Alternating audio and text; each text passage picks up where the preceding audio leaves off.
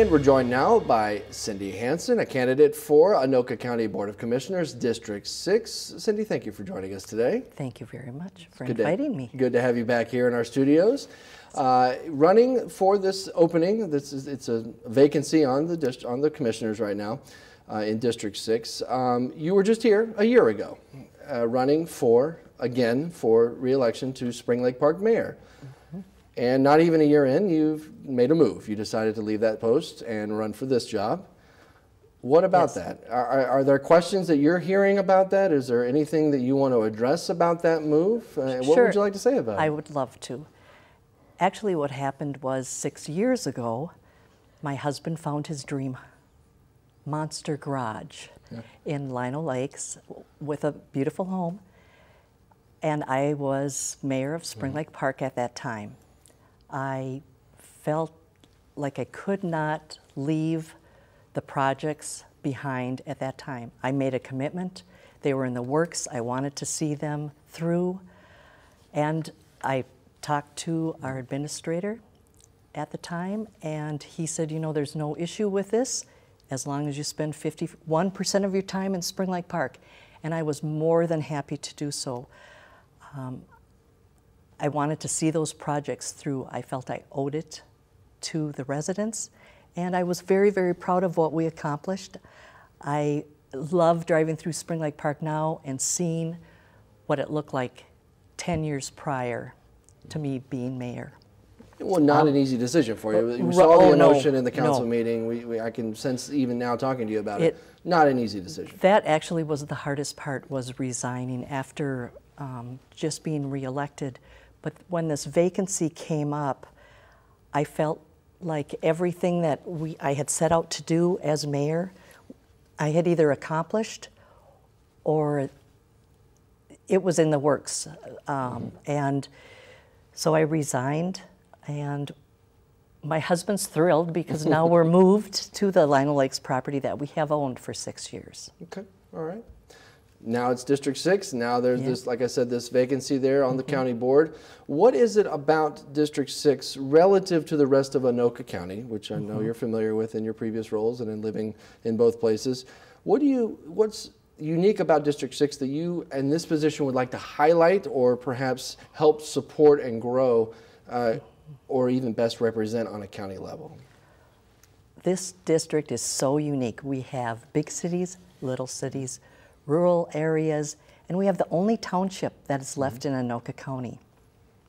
I have went to council meetings, workshops, board meeting up in Linwood, and talked to residents and council and board members.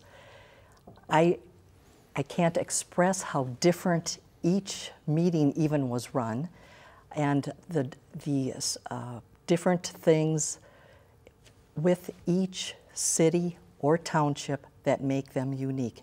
And I just fell in love with all the differences that there are, but then there's still a lot that we have in common. And that you feel like on a county level, this person in this job needs to represent that, but are there ways to really bring that to the fore to help the county as a whole?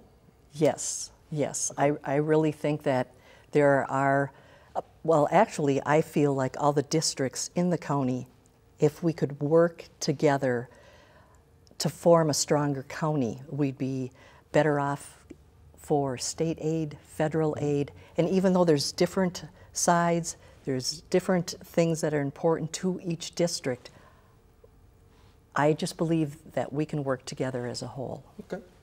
Something also unique to District 6 is the recent announcement, or at least in 2019, that Anoka and Washington counties working together. Connexus Energy is involved in this Minnesota Tech Corridor right there along 35E, and making sure that it's presented as a great option for industry to locate there and to maybe even thrive there and continue economic development there. What can you do as a leader of District 6 to best facilitate that, to best draw attention to that and make that flourish the best it can? Great question. This area is so exciting. 1,000 acres, prime location, 30 minutes from the cities. I think it is so important to have someone in the position at the county level that has leadership experience.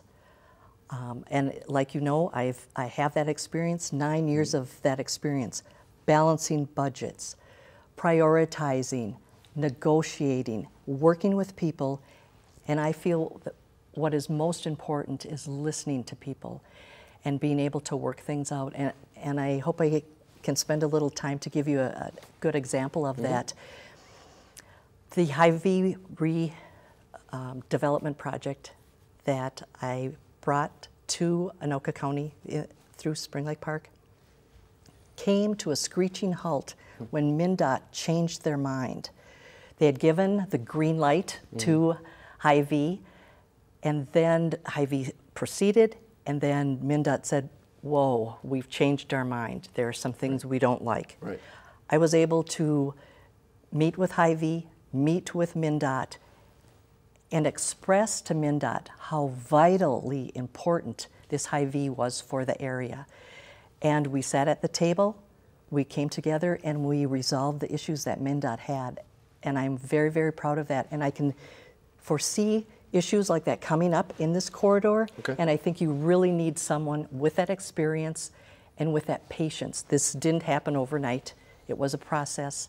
And I just believe I'm the right candidate to do that. Okay, yeah, it's the Tech Corridor, a long-range project, wide open at this point, you know, with a lot of forethought put into it, but as you're saying, the leadership can be in place to facilitate those conversations. Exactly. Okay. Another conversation that's about industry and commercial growth, but residential growth, I think it's safe to say, and maybe not a presumption, that residential growth is going to happen. It continues to happen. It's not going to stop. You know, the economy may affect that, obviously, but what can you do within District 6 and then within the county board as a whole to best facilitate that? Because it's going to happen, and there are some constraints, geography or development or infrastructure, but are there ways that you can keep an eye on that or best facilitate residential growth within the district and within the county? I think having great relationships with the councils in each of those cities or township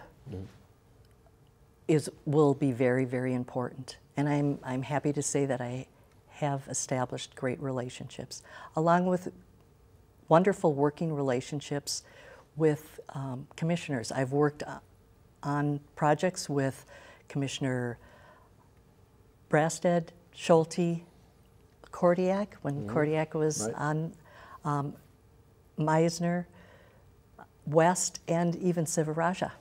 Yeah, it's a changing face on the board, right? Because Mr. Kordiak's gone now, and then Mandy Meisner in his place, and now this opening. So it's a changing face. Yes, that's politics. Yes, that's the natural growth of politics and within a county, but there seems to be an opportunity here to continue to pave a different way, maybe in some ways forward, on the county board, perhaps. Correct. Okay. I guess that really wasn't a question, but I was just kind of saying that and you agreed. Okay, there we go. What do you think are we talked about opportunities. What about challenges for District 6, moving right now or even looking ahead maybe short term? Are there some challenges to face here? Well, in speaking with public officials, I do know that, like in the Circle Pines area, the Rice Creek Northern Regional Trail, there's a big chunk of that missing right in Circle Pines. I would love to work on that, to get that completed for them. Another issue that was brought up when I was up in Linwood is that there are people there that work out of their home and they do not have reliable internet. I think that's a big issue, and I would love to work on that for them. Along with the working on the Anoka County Jail, public safety is a huge issue with me. Okay. All right, those are things maybe that you're hearing from people already as you've been, Correct. as you said, going to different city councils or the township or just meeting with people, and you're going to continue obviously doing that through election day and things like Yes. that. Those are the kinds of issues you're hearing from them? Yes. Okay. And I will continue to do that even after I am elected. Sure, absolutely, I understand. So a couple big picture questions here to kind of wrap things up. Where do you see Anoka County as a whole in 20 years' time? 20 years' time? Well, I hope the corridor is a huge success. I would love to have worked on that and felt proud to have that completed. Internet better be in Linwood by then, along with other things. I really want to see a lot of investment come to Anoka County, and I would think by then we would have succeeded in that. Okay. And certainly in 20 years' time, Anoka County has changed. The District 6 certainly has changed in that time rapidly with growth and with infrastructure and things. District 6 specifically, do you see any specific things in 20 years that you would like? I mean, you mentioned those things, but in terms of any other kind of economic or socioeconomic makeup or anything specific for the district beyond what you mentioned? Well, I believe when that corridor Right. expands and investors come into that, we will have more of a technology workforce, and I can see it being built up, and Linwood might not want to hear that, because I know those people are really proud to have the big acreage and things like that. In fact, if I can just add this, because I thought this was so interesting. When I was speaking to residents of Linwood, I found out that there are homestead properties there from before the Civil War. Wow. And that when the soldiers went into the Civil War and when they came back, some of their comrades came with them because these soldiers had talked so highly of Linwood. So I know they're very, very proud of what they have in Linwood, and it is very, very unique. Okay. Thank you very much, Cindy, for sharing those with us. And as you move on towards Election Day, we appreciate your time today. Well, thank you very, very much. And I hope the people watching this will remember how important this election is. It's a special election. The turnout might not be as good as a regular election, but it is very, very important to vote.